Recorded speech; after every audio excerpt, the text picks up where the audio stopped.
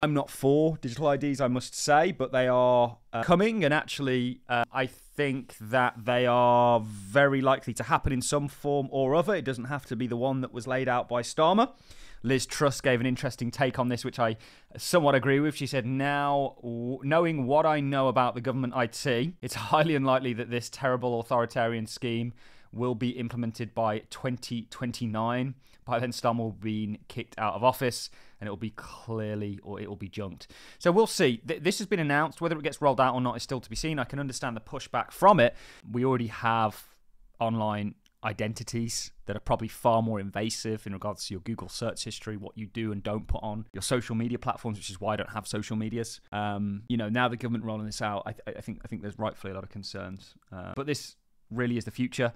Crypto can actually, where we can link this to crypto can actually help with this digital ID. You're going to get digital IDs of some form or other. You can actually implement technologies like zero knowledge proofs and things like this so that the verification doesn't need to be perhaps as invasive, or you can choose how it sort of all creates a knowledge graph around you. Crypto is one of the only enabling things that can do that for you.